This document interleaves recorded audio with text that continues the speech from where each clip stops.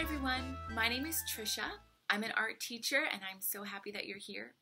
Today I'm going to show you how to clean off the paint from your stained glass design if you paint with tempera or acrylic paint on the inside of your window.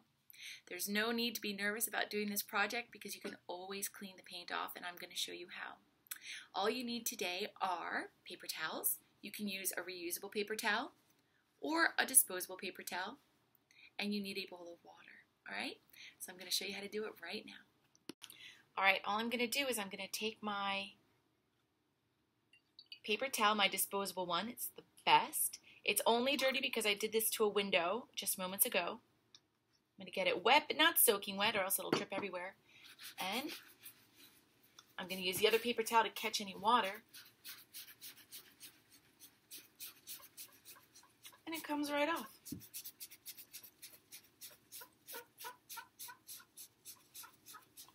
And once I do a little bit, I'm going to dry it.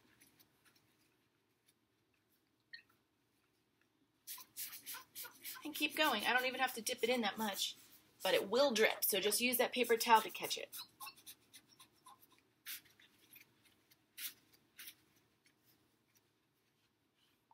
I'm going to get a little more water.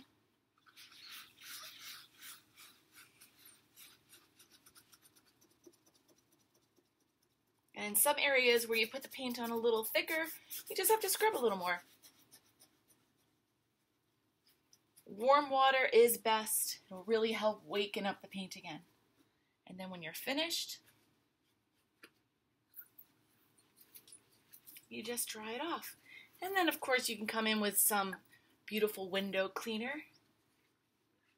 And in my house, you just prepare it for the next stained glass window. And that is it. Thanks for coming.